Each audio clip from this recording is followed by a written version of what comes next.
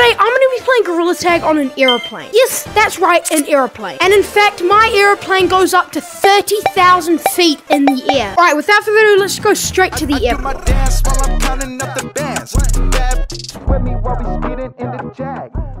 But before this video starts, I have to say a massive thanks to LimeVR for sponsoring this video. LimeVR is a really high quality company that specializes in Quest accessories, and they have kindly sent me 3 of their amazing products to review. First up, they sent me a very comfortable battery pack that sits nicely around your neck. Second up, they sent me some very easy and adjustable controller hand grips to stop those controllers from being thrown around when you're playing Gorilla Tag. And lastly, a very protecting and safe travel bag for your headset. If you would like some of these amazing products for your own, go check them out, link in description, and use code LIME at checkout for 15% off your order. Alright, back to the video.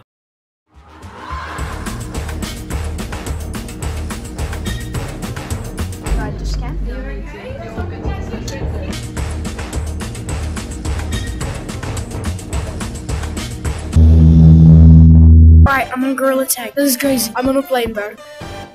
The lag goes crazy. Where did my boundary go? I need to keep my head down so it doesn't think we're moving. There we go, it's working. This is so funny, bro. Yo, I'm in, bro, this is crazy. I'm gonna take a seat. I'm gonna have a seat. Let me get an ornament. I'm becoming tiny. I'm on the train. Here we go, I'm on the train. I'm tiny. I'm tiny. I'm the first person to be tiny on a train in VR in the sky. Holy moly. You know, I might fly like this often. It's quite fun. I'm gonna go real fast. Alright guys, so the last final task I'm gonna do is I'm gonna climb these double walls. Go, come on, Christmas lights. I got this. I'm such a pro. No, stay back in your seat. No.